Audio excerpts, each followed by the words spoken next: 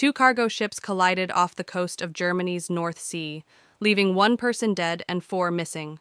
The British-flagged Verity sank following the accident, saving two of the seven crew members. The German Coast Guard reported that divers were looking for signs of life inside the shipwreck on the ocean floor as part of ongoing rescue operations. According to reports, the Verity and the Bahamian Polesi collided early on Tuesday, around 5:00 local time, 3:00 GMT.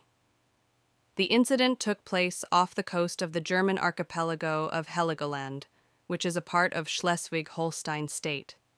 The German Maritime Search and Rescue Service said that two of its sea rescue cruisers, a German Navy helicopter, and a water police boat were all utilized in the search.